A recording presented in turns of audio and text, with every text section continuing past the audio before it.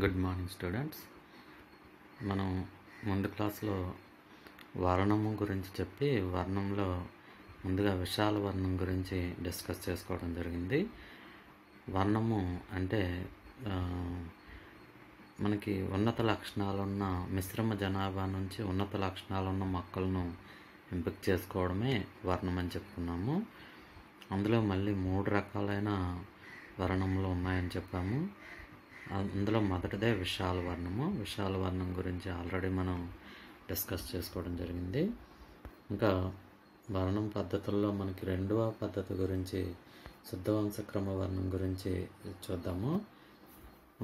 మనం చెప్పుకున్నట్టుగా వర్ణం అంటే ఏంటంటే వృక్ష ప్రజననం అంటే ఏంటంటే మొక్కల యొక్క ఆనువంశిక లక్షణాలను వీలైనంత వరకు మార్చి మొక్కలను అభివృద్ధి చేసే వృక్షశాస్త్ర అనువర్తిత శాఖే వృక్ష ప్రజననం అంటారని చెప్పాము. వృక్ష ప్రజననం సాధించడానికి శాస్త్రజ్ఞులు అనేకమైన పద్ధతులను అవలంబిస్తున్నారని చెప్పుకున్నాము. వాటిలో వర్ణం అనేది ఒక పద్ధతి. మిశ్రమ జనాభా నుండి ఉన్నతమైన లక్షణాలున్న మొక్కలను లేదా మొక్కల సమూహాన్ని ఎంపిక చేసుకోవడమే వర్ణము. Selection of plants are group of plants. Selection of individual plants are group of plants from the mixed population which are having desired characters is called as selection. Selection of plants which are having desired characters is called as selection. దాన్ని మనం వర్ణం అని పిలుస్తున్నాము. వర్ణం మనకు చాలా ప్రాచీనమైన పద్ధతి అని కూడా చెప్పుకున్నాము. ఇందులో మనకి మళ్ళీ 2 రకాలైన వర్ణముల గురించి కూడా డిస్కస్ చేయడం జరిగింది. ముందు క్లాస్లోనే మనకి ఇది డీటెయిల్గా చెప్పుకోవడం జరిగింది. సహజ వర్ణము మరియు కృత్రిమ వర్ణం అనే 2 పద్ధతుల గురించి అక్కడ మనం డీటెయిల్గా చెప్పుకున్నాము. సహజ వర్ణం అంటే ప్రకృతిలో సహజ సిద్ధంగా జరిగే వర్ణం అని చెప్పాము. ఇది ప్రకృతి చేత జరుగుతుంది. దీని ఫలితంగా పరిణామం అనేది సంభవిస్తుందని చెప్పాము. శక్తివంతమైన జీవులు ఈ పరిణామంలో తర్వాత కొనసాగడం జరుగుతుంది. బలహీనమైన జీవులు అంతరించిపోతాయి. దీని ఫలితంగా కొత్త జాతులు అనేవి ఆవిర్భవిస్తాయని కూడా అక్కడ మనం డీటెయిల్గా చెప్పుకోవడం జరిగింది. అది సహజ వర్ణం గురించి. ఇంకా కృత్రిమ వర్ణంలో పంట భూముల్లో మిశ్రమ జనాభా నుండి వాంఛనీయ లక్షణాలు ఉండే మొక్కలను ఎన్నుకోవడమే కృత్రిమ వర్ణం అని చెప్పాము. అది ప్రకృతిలో సహజ సిద్ధంగా జరుగుతుంది సహజ వర్ణము. కృత్రిమ వర్ణం అనేది కృత్రిమంగా అంటే పంట భూముల్లో మనం చేస్తున్నాం అన్నమాట. ఇది మరలా 3 రకాలని చెప్పాము. అది విశాల వర్ణము, శుద్ధవంశక్రమ వర్ణము, క్లోనల్ వర్ణము. విశాల వర్ణం గురించి మనం డీటెయిల్డ్గా ముందు క్లాస్లో చెప్పుకున్నాము. ఇంకా రెండవ పద్ధతి శుద్ధవంశక్రమ వర్ణము. శుద్ధవంశక్రమము అంటే ఏంటంటే సాధారణంగా స్వపరాగ సంపర్కాన్ని జరుపుకునే మొక్క యొక్క సంతతిని శుద్ధవంశక్రమం అని అంటారనమాట. ఏ pure line is nothing but the population of plant which is performing self pollination, only self pollination. ఆ శుద్ధవంశక్రమము అంటే ఏంటంటే ఒక స్వపరాగ సంపర్కాన్ని జరుపుకునే మొక్కల యొక్క సంతతినే మనం శుద్ధవంశక్రమము అని అంటారనమాట. ప్యూర్ లైన్ అంటే మనం ఒక మొక్కను తీసుకున్నాము, అది స్వపరాగ సంపర్కాన్ని జరుపుకుంటుంది అనుకుందాము. దాని నుండి వచ్చిన సంతానాన్ని అంతటిని ఏమని పిలుస్తామో శుద్ధవంశక్రమం అని అంటారనమాట. ఈ క్రమాలు అనేవి దృశ్య రూపంలో కానీ జన్యు రూపంలో కానీ ఒకే రకంగా ఉంటాయన్నమాట, ఒకే రీతిగా ఉంటాయి. These pure lines are identical either in morphological characters are in genetical characters, either in genotypes are either in ఫీనోటైప్స్. These are similar. ఇవి ఎలా ఏకరీతిగా ఉంటాయన్నమాట, ఒకే రకంగా ఉంటాయన్నమాట. ఇప్పుడు ఈ బాహ్య లక్షణాలను బట్టి మిశ్రమ జనాభా నుండి మొక్కలను ఎన్నుకొని వాటి గింజలను వేరుగా ఉంచి, అంటే స్వపరాగ సంపర్కాన్ని జరుపుకునే మొక్కల నుండే స్వపరాగ సంపర్కాన్ని జరుపుకునే మొక్కల్లోని బాహ్య లక్షణాలను బట్టి మనం మిశ్రమ జనాభా నుండి, అంటే ఒక పంట వేసాము, ఆ పంట పొలంలో ఆ మొక్కలు స్వపరాగ సంపర్కాన్ని జరుపుకుంటున్నాయి. అటువంటి స్వపరాగ సంపర్కాన్ని జరుపుకునే మొక్క ఆ సంతానంలో ఉన్నతమైన లక్షణాలున్న మొక్కలను ఎన్నుకొని వాటి యొక్క గింజలను సేకరించి వాటిని వేరుగా ఉంచి మరలా వాటిలో ఉన్నతమైన లక్షణాలున్న మొక్కలను ఎంపిక చేసుకోవడమే మనకి శుద్ధ వంశక్రమ వర్ణము. వర్ణం అంటే ఎంపిక చేసుకోవడమే. ముందు విశాల వర్ణం గురించి చెప్పుకున్నప్పుడు అక్కడ పరాగ సంపర్కం మీద ఎటువంటి నియంత్రణ కూడా లేదు, పరపరాగ సంపర్కమైనా జరుపుకుంటున్నాయి కాబట్టి అది విశాల వర్ణము, విశాలంగా మాస్. ఇక్కడ శుద్ధ వంశక్రమ వర్ణం అంటే ఏంటంటే ఆత్మపరాగ సంపర్కం జరుపుకునే మొక్కల నుండి వచ్చిన సంతానాన్ని మాత్రమే మనం ఎంపిక చేసుకుంటున్నాం. ఆ సంతానంలో ఉన్నతమైన లక్షణాలు ఉన్న మొక్కలను ఎంపిక చేసుకుంటున్నాం అన్నమాట. ఇక్కడ ఈ ఒకే మొక్కలోని సంతానాన్ని ఎంపిక చేసుకుంటున్నాం కాబట్టి దీనిని విడి మొక్క వర్ణం అని కూడా అంటారనమాట. సపరేట్ ప్లాంట్ సెలెక్షన్, విడి మొక్క వర్ణము. విడి మొక్క అంటే వేరువేరు మొక్కలను మనం ఒక మొక్క నుండి వచ్చిన ఆత్మపరాగ సంపర్కం ఫలితంగా ఏర్పడిన విత్తనాలలోని సంతానాన్ని ఎంపిక చేసుకుంటున్నాం కాబట్టి దాన్ని విడి మొక్క వర్ణం అని కూడా అంటారు. మొదటిసారిగా దీన్ని జొహాన్సన్ అనే శాస్త్రవేత్త 1903 సంవత్సరంలో ఈ శుద్ధ వంశక్రమ వర్ణాన్ని ప్రతిపాదించడం జరిగిందనమాట. ఈ స్వపరాగ సంపర్కం జరుపుకునే మొక్కలను అభివృద్ధి చేయడానికి ఈ పద్ధతిను అవలంబిస్తారు, ఎక్కువగా ఉపయోగించడం జరుగుతుందన్నమాట. ఈ పద్ధతిలో అభివృద్ధి చేసిన మొక్కల్లోని మొక్కలకు ఒకే రకమైన దృశ్య రూపాలు, జన్యు రూపాలు మనకి ఉండడం జరుగుతుందన్నమాట. ఎందుకు? ఆత్మపరాగ సంపర్కం ఫలితంగా ఏర్పడుతున్నాయి కాబట్టి ఈ మొక్కల్లోని దృశ్య రూపాలు, జన్యు రూపాలు కూడా ఒకే రకంగా ఉంటాయన్నమాట. మనం ఎన్ని మొక్కలనైతే ఆ మొక్క నుండి వచ్చిన ఎన్ని మొక్కల సంతానాన్ని చూసినా సరే వాటి జన్యు రూపం అంతా ఒకే రకంగా ఉంటుంది. అవి పూర్తిగా బహిర్గతమైన అవ్వచ్చు, పూర్తిగా అంతర్గతమైన అవ్వచ్చు. ఈ విధంగా మనకి ఒకే రకమైన దృశ్య రూపాన్ని, జన్యు రూపాన్ని ఇవి కలిగి ఉంటాయన్నమాట. మరి ఏం చేస్తారు? శుద్ధ వంశక్రమ వర్ణము చేయటానికి ద్వారా మొక్కలను అభివృద్ధి చేయటానికి మనకి దాదాపుగా 8 సంవత్సరాల కాలం పడుతుంది, లేదా 8 తరాల కాలం పడుతుంది, 8 తరాలు పడుతుంది.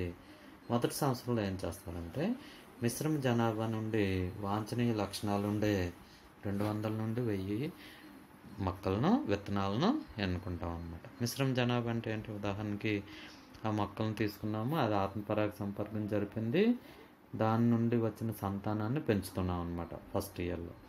అందులో ఏంటి? ఉన్నతమైన లక్షణాలు, వాంఛనీయమైన లక్షణాలు ఉండే 200 నుంచి 1000 గింజలను, మొక్కలను ఎన్నుకుంటాం అన్నమాట. ఇప్పుడు ఆ మొక్కల నుండి విత్తనాలను జాగ్రత్తగా సేకరించుకుంటాం అన్నమాట ఫస్ట్ ఇయర్లో. మొదటి సంవత్సరంలో మనం ఈ విధంగా చేస్తాం. రెండో సంవత్సరంలో ఏం చేస్తామంటే మొదటి సంవత్సరంలో సేకరించిన ఈ విత్తనాలను వేరువేరు వరుసల్లో నాటుకుంటాం అన్నమాట. ఫస్ట్ ఇయర్లో కలెక్ట్ చేస్తాం జాగ్రత్తగా. ఇప్పుడు రెండో సంవత్సరంలో వేరువేరు వరుసల్లో నాటుకుంటాం అన్నమాట. అంటే ఒక మొక్క నుండి వచ్చిన సంతానాన్ని అంతటినీ ఒక వరుసలో నాటుతాం అన్నమాట. రెండో మొక్క నుండి వచ్చిన సంతానాన్ని అంతటినీ రెండో వరుసలో నాటుతాం. అలా వేరువేరు వరుసల్లో నాటుతాం. విశాల వర్ణంలో అలా కాదు, మొత్తం అన్నీ కలిపే మనం అక్కడ నాటడం అనేది జరుగుతుందన్నమాట. శుద్ధ వంశక్రమ వర్ణంలో అలా కాదు, ఒక మొక్క నుండి వచ్చిన విత్తనాలను అన్నింటినీ ఒక వరుసలోను, రెండో మొక్క నుండి వచ్చిన విత్తనాలన్నింటినీ రెండో వరుసలోను, ఆ విధంగా రెండవ సంవత్సరంలోనే మనం వేరువేరు వరుసల్లో నాటుకుంటాం అన్నమాట. ఇప్పుడు ఏం చేస్తాము? మూడో సంవత్సరానికి వచ్చినప్పటికీ, లేదా మూడో తరానికి వచ్చినప్పటికీ ఈ రెండవ సంవత్సరంలో ఎంపిక చేసిన వేరువేరు వరుసల్లో ఉన్నాయి చూడండి, వాటిని నాటి ఆ సంతానాన్ని మనం పెంచుతాం అన్నమాట. ఇప్పుడు మళ్ళీ ప్రతి వరుసలోనూ కూడా వాంఛనీయ లక్షణాలు ఉండే మొక్కలను ఎన్నుకొని వాటి నుండి విత్తనాలను జాగ్రత్తగా సేకరించుకుంటాం అన్నమాట. ఇలా మూడో సంవత్సరం జాగ్రత్తగా సేకరించిన తర్వాత 4 నుండి 7వ సంవత్సరం వరకు ఏం చేయాలంటే ఈ విత్తనాలను వేరువేరు వరుసల్లో పరిశీలన మడుల్లో పెంచుతారనమాట. పరిశీలన మడులు అంటే ఏంటి? ఇక్కడ వేరువేరు క్షేత్రాలు ఉంటాయి, వేరుగా ఉంటాయి, అక్కడ అన్ని ఫెసిలిటీస్ కూడా ఉంటాయి. శాస్త్రవేత్తలు ఎప్పటికప్పుడు గమనిస్తుంటారు. ఈ ప్రజననకర్త అనేవాడు రోజు వెళ్ళి అక్కడ అబ్జర్వ్ చేస్తూ, గమనిస్తూ ఇక్కడ ఈ మొక్కలను పెంచుతూ ఉంటారనమాట. అటువంటి పరిశీలన మడుల్లో పెంచుతారు. ఇప్పుడు వీటిలో వాంఛనీయ లక్షణాలు ఉండే మొక్కలను గుర్తించాలన్నమాట. అన్నీ ఉంటాయని లేదు. 3 నుంచి 7వ సంవత్సరం వరకు అన్నింటిలోనూ కూడా వాంఛనీయ లక్షణాలు ఉంటాయని లేదు. మొదటి సంవత్సరం చూస్తే మీకు కావలసిన లక్షణాలు ఉండే మొక్కలు తక్కువగా ఉంటాయి. రెండవ సంవత్సరానికి వచ్చినప్పటికీ వాంఛనీయ లక్షణాలు ఉండే మొక్కల సంఖ్య ఎక్కువవుతుంది. అలాగే మీకు అవసరం లేని మొక్కలు కూడా ఉంటాయన్నమాట. మూడవ సంవత్సరంకి వచ్చినప్పటికీ వాంఛనీయ లక్షణాలు ఉండే మొక్కల సంఖ్య ఇంకా ఎక్కువ అవుతుంది. ఇంకా 4 నుండి అలా క్రమంగా సంవత్సరాల సంఖ్య లేదా తరాల సంఖ్య పెరుగుతూ ఉంటే క్రమంగా వాంఛనీయ లక్షణాలు ఉండే మొక్కల సంఖ్య ఎక్కువైపోతుంది. అవాంఛనీయ అంటే మీకు అవసరం లేని లక్షణాలు ఉండే మొక్కల సంఖ్య తగ్గుతుంది. ఇప్పుడు వాటిని డిస్కార్డ్ చేసేస్తాం అనమాట. వాటిని ప్లక్ చేసేసి పీకేసి బయటికి వేసేస్తుంటాం. ఇప్పుడు వాంఛనీయ లక్షణాలు ఉండే మొక్కలే ఎక్కువగా ఉంటాయన్నమాట. అటువంటి మొక్కల నుండి విత్తనాలను సేకరించి వాటిని పెంచుతూ దిగుబడి పరీక్షలు అనేవి జరుపుతూ ఉండాలన్నమాట. ఈ దిగుబడి పరీక్షలు దేంతో చేస్తాం? సాగుబడిలో ఉండే రకంతో ఈ దిగుబడి పరీక్షలను జరుపుతూ ఉంటాం అన్నమాట. సాగుబడి అంటే ఏంటి? ఆల్రెడీ ఒక వరి విత్తనాన్ని సాగు చేస్తున్నారు అనుకుందాము. ఇప్పుడు నువ్వు ఒక వరి విత్తనాన్ని శుద్ధవంశ క్రమవర్ణం ద్వారా అభివృద్ధి చేసావు. దీని దిగుబడి ఎంత వస్తుంది? అంతకుముందు దాని దిగుబడి ఎంత ఉండేది? అటువంటి దిగుబడి పరీక్షలు అనేవి చేస్తూ ఉంటాం అన్నమాట.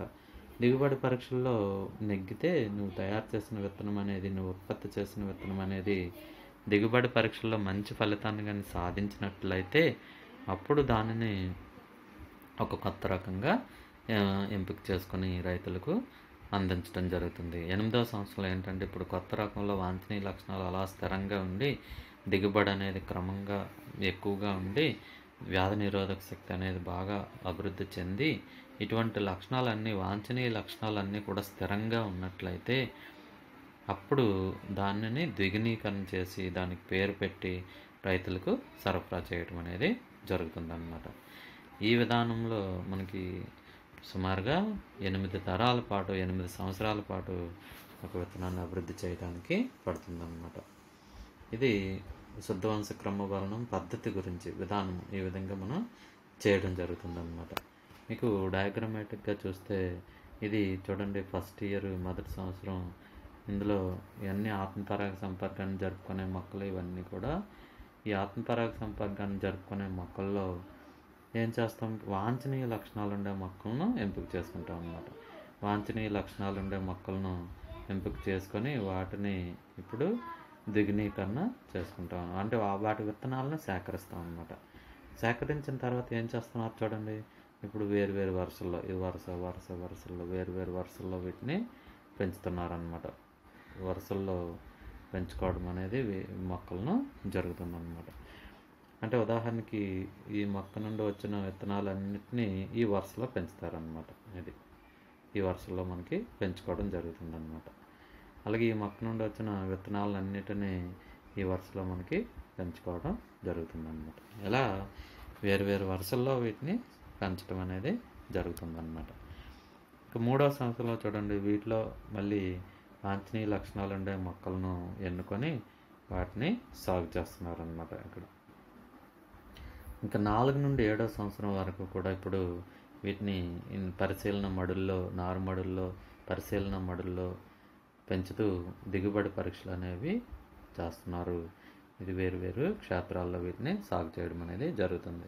8వ సంవత్సరానికి వచ్చినప్పటికీ, 8వ తరానికి వచ్చినప్పటికీ వీటిని పేరు పెట్టి దిగునీకరణ చేసి, అంటే ఈ లక్షణాలన్నీ స్థిరంగా ఉంటే, అన్ని లక్షణాలు కూడా బాగున్నాయి, ఈ మొక్కలు బాగానే దిగుబడినిస్తున్నాయి అని అనుకుంటే, భావిస్తే, తేలితే, అటువంటి నిరూపణ అయితే అప్పుడు వాటిని ఒక కొత్త రకంగా అందించడం అనేది జరుగుతుందన్నమాట. ఇది శుద్ధవంశ క్రమవర్ణము పద్ధతి గురించి. ఇంకా దీని యొక్క ప్రయోజనాలు ఏంటి, దాని యొక్క పరిమితులు ఏంటి అనేది చూస్తే, శుద్ధవంశ క్రమవర్ణం అనేది స్థానిక మొక్కలను అభివృద్ధి చేయడానికి ఇది చాలా సులభమైన పద్ధతితో ఇది ఈజీగానే, అంటే పరాగ సంపర్కం ఎలాగో అవి ఆత్మపరాగ సంపర్కం జరుపుకుంటున్నాయి, పరాగ సంపర్కం ఏం మనం చేయక్కర్లేదు, అందులో బెటర్ క్యారెక్టర్స్ ఏమున్నాయో వాటిని మనం ఎంపిక చేసుకోవడమే. అలాగే ఇది స్వపరాగ సంపర్కాన్ని జరుపుకునే మొక్కలను అభివృద్ధి చేయడానికి ఇది ఒక్కటే సరైన మార్గం అన్నమాట, సరైన పద్ధతి. స్వపరాగ సంపర్కాన్ని జరుపుకునే మొక్కలను అభివృద్ధి చేయడానికి శుద్ధవంశ క్రమ వర్ణమే సరైన పద్ధతి. ఈ పద్ధతి ద్వారా అభివృద్ధి చేయబడిన మొక్కలు దృశ్య రూపంలో కానీ జన్యు రూపంలో కానీ ఒకే రీతిగా ఉంటాయి అన్నమాట, ఏకరీతిగా ఉంటాయి. ఇలా ఉంటే ఏకరీతిగా ఉంటే వాటిని సాగు చేయడానికి రైతులు ఎక్కువగా ఆసక్తి చూపుతారనమాట. సాగులో వీటికి ఎక్కువ ప్రాధాన్యత ఉంటుంది.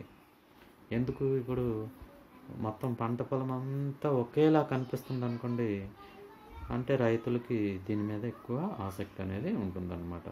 అంతేగాని ఒకటి చిన్నది, ఒకటి పెద్దది, ఒకటి మధ్య రకంగాను, ఒకటి వేరే రకంగాను, ఇంకోటి వేరే రకంగాను ఉన్నాయనుకోండి, ఇదేమి పంటరా బాబు అనుకుంటారనమాట. అలా కాకుండా అంతా కూడా ఏకరీతిగా ఒకే రీతిగా కానీ ఉంటే వీటికి సాగులో ఎక్కువ ప్రాధాన్యత అనేది ఉంటుందన్నమాట. ఇవి ప్రయోజనాలు. మరి పరిమితులు ఏంటి అంటే, ఈ పద్ధతిలో మనం కొత్త జన్యు రూపాలనేమి ఉత్పత్తి చేయలేము. అసలు వర్ణంలోనే మనం కొత్త జన్యు రూపాలని ఉత్పత్తి చేయలేము అన్నమాట. ఇంకా ఈ పద్ధతిలో ఉత్పత్తి చేయబడే మొక్కలు సంయుగ్మజాలు అన్నమాట. అని all plants in this method, the plants produced, the plants generated in this method are homozygous in state. అన్నీ కూడా సంయుగ్మజ స్థితిలో ఉంటాయన్నమాట. అందువలన ఇవి భిన్న పరిసరాలకు అంతగా అనుకూలత చూపించలేవు. భిన్నమైన పరిసరాల్లో ఇవి పెంచడానికి ఎక్కువగా ఇవి అనుకూలశీలంగా ఉండవన్నమాట. అలాగే ఈ పద్ధతి ద్వారా ఒక మొక్కను అభివృద్ధి చేయడానికి ఎక్కువ కాలము పడుతుందన్నమాట. అంటే సపోజ్ విశాల వర్ణం 7 years లేదా 7 generations కానీ పడితే, 7 సంవత్సరాలు 7 తరాలు కానీ పడితే, ఇక్కడ 8 సంవత్సరాల కాలము లేదా 8 తరాల కాలం పడుతుందన్నమాట. అది కాలం కూడా మనకి ఇక్కడ వేస్ట్ అవుతుంది. అలాగే ఈ పద్ధతిలో ఉత్పత్తి చేయబడిన మొక్కల్లో సంయుగ్మజ స్థితి అనేది ఎక్కువగా ఉంటుంది. ఆల్రెడీ మనం చెప్పాము, సంయుగ్మజాలు అని చెప్పాము. కనుక వీటిలో జన్యు వైవిధ్యాలు అనేవి ఎక్కువగా ఉండవు. అసలు జన్యు వైవిధ్యాలు చాలా తక్కువగా ఉంటాయి.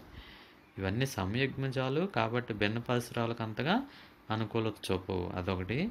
అలాగే ఇవన్నీ సంయుగ్మజాలు కనుక జన్యు వైవిధ్యాలు అనేవి చాలా తక్కువగా ఉంటాయన్నమాట.